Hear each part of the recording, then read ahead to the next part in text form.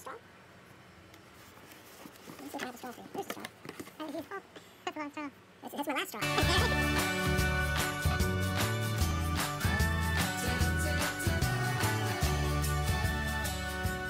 Well, good morning.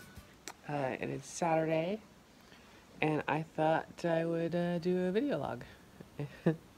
Don't mind me. Last weekend, I kind of was lazy and didn't do it for the first weekend in a long time. But we didn't really get up to much. We were moving a little wood and working on dirt for the cosplay shed. But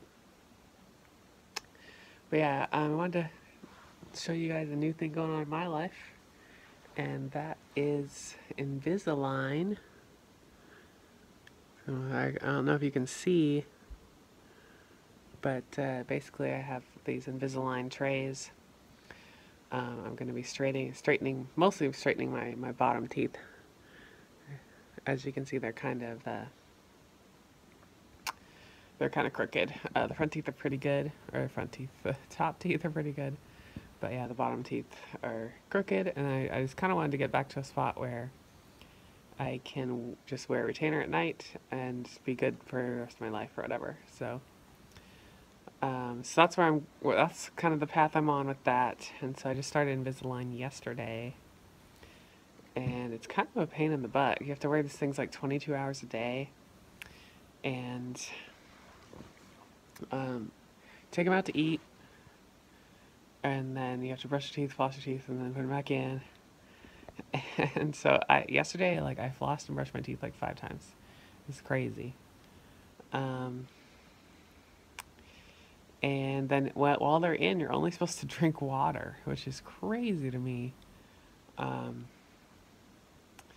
Yeah, I mean, it's not like I drink a lot of pop or anything, but, you know, tea, coffee. So I'll have to make sure to drink my coffee with my breakfast.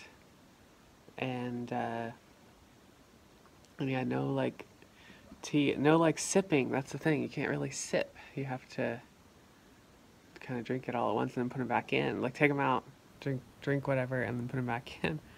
So it's kind of a pain. So they call this the Invisalign diet because you have to do all this work if you want to eat. So you just end up not eating as much or as often. So that's where I'm at. A little bit of pain in the mouth right now.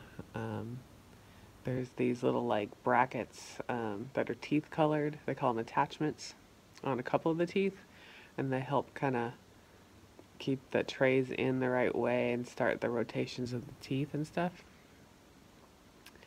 And those are kind of poking at the insides of my mouth, and so I am So I'm getting sores in my mouth already. So I'm just hoping my mouth will adjust soon, and that'll be over. So, on the docket today is, first off, going to take my husband's leased car back, because he has a new car. The car he had on lease is over. The lease is over. So we're going to take that back, and then I'm going to come back here and do some latex and maybe some chores and that kind of stuff. But yeah, that's what it's looking like. So come along with me and let's have some fun, shall we? All right, returning his car. Say goodbye. All right, well, that car's gone.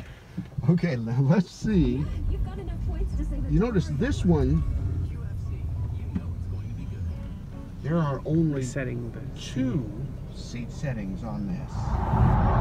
Alright, so we're in traffic now.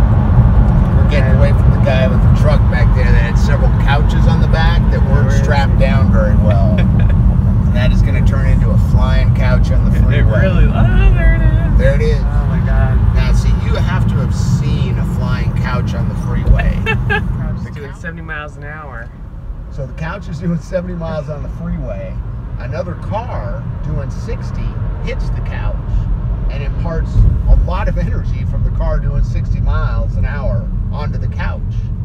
and sends the couch spinning onto the freeway, end over end over end, until another car hits it at 50 miles an hour and gives it more energy, spinning around and around on the freeway. Flying couch. And like I said, you really have to have seen one of these incidents happen. And it's we should look that up on YouTube. And it's a I bet you there's videos of it. Yeah. And it's really a physics question. Yeah, it is. At what point will the couch stop? So here we are.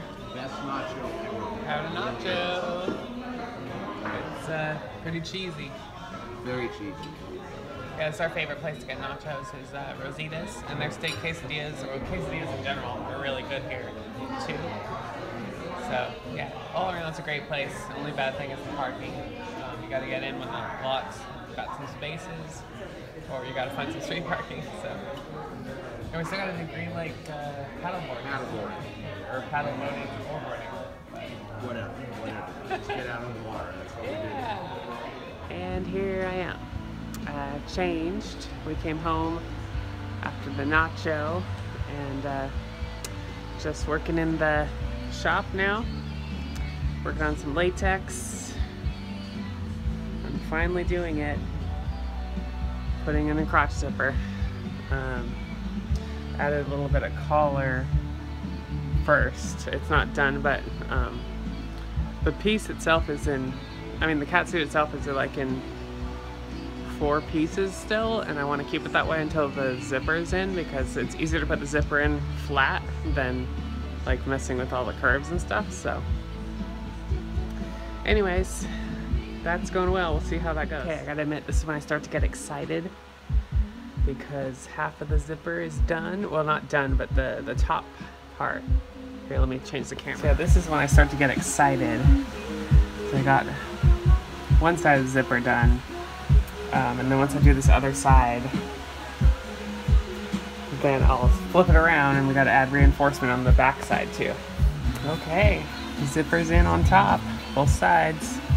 As you can see, once it gets to the end here, I've got like all this other, the other 2 halves just sitting there, so I have to take care of that too. Okay, well I think that's about all I'm gonna get to today, but I got the zipper in, and then I added a strip in here as well to put that together. And so we have this long kind of piece here. Here's the back, and this is the front, and so this is the actual crotch right there. So progress. So here we are doing a photo shoot, and I'm doing Seline from Underworld. It's really more of a closet cosplay, but got Abby here too, doing her vampire cosplay. And yeah, just having a makeshift photo shoot today and out at Gasworks Park, and it's 80 degrees out and I'm in latex. Yeah, dedication.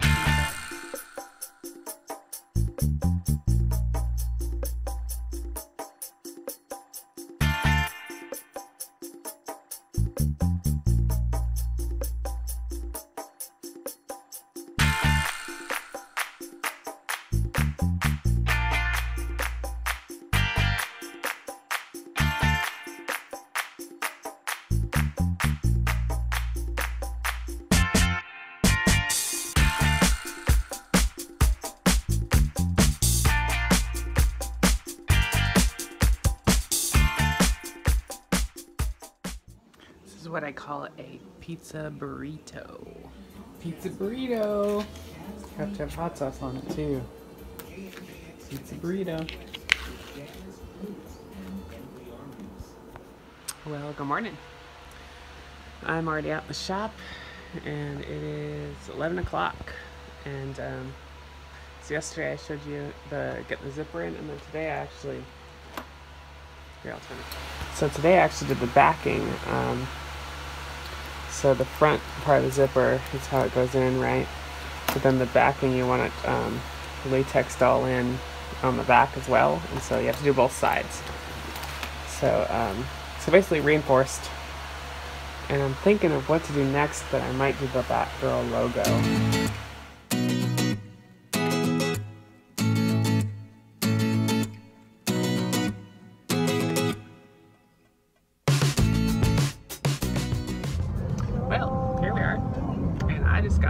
eyebrows refreshed.